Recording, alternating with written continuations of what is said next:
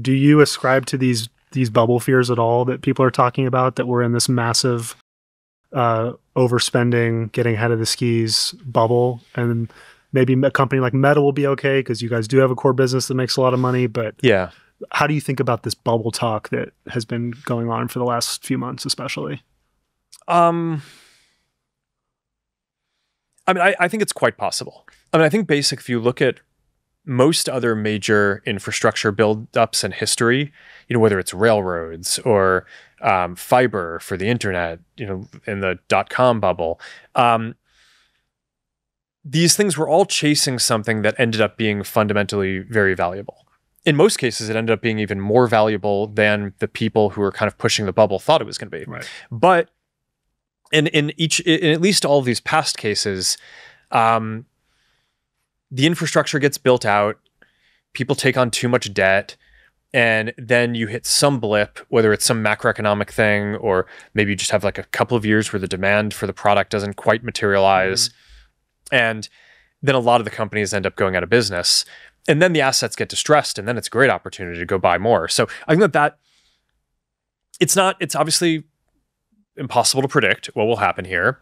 There are compelling arguments for why AI could be an outlier, and basically just if the models keep on growing in capability year over year and demand keeps growing, then maybe there is no collapse or something.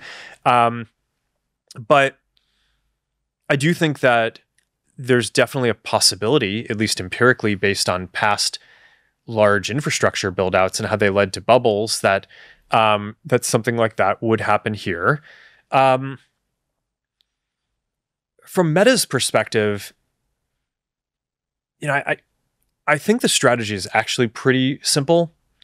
It's it's at least in terms of building out the infrastructure, it's no one knows when superintelligence is going to be possible. Is it going to be 3 years? Is it going to be 5 years? Is it going to be 8 years? Whatever. Is it never going to happen? But I don't think it's never going to happen.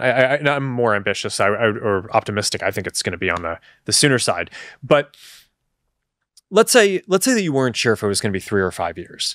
Like in a conservative business situation, maybe you'd like hedge building out your infrastructure because you're worried that if you build it out, assuming it's going to be 3 years and it takes 5, then you've lost, maybe a couple $100 billion or something. I mean, my view is that that's a lot of money.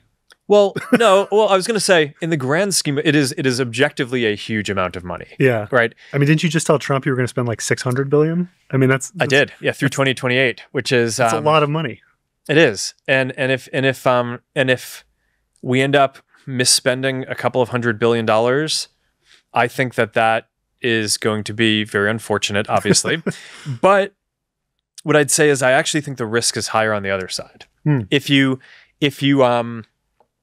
build too slowly, and then superintelligence is possible in 3 years, but you built it out assuming it would be there in 5 years, then you're just out of position on what I think is going to be the most important technology that enables the most new products and innovation and value creation in history. So, so I don't know. I mean, it's I don't want to be kind of cavalier about it. I mean, obviously these are very large amounts of money and we're trying to get it right. But I think the risk, at least for a company like Meta, is probably in not being aggressive enough rather than being somewhat too aggressive. But part of that is like, we're not at risk of going out of business or something like that, right? If you're one of these,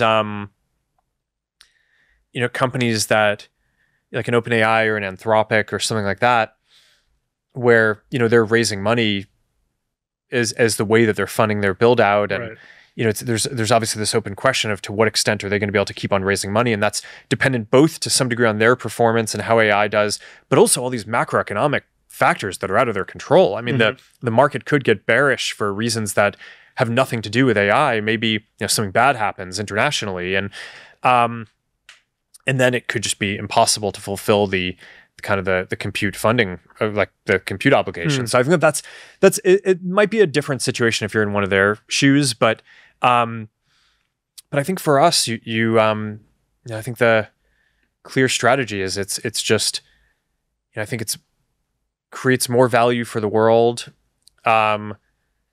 if we kind of assume pretty aggressive assumptions about when this is going to be possible.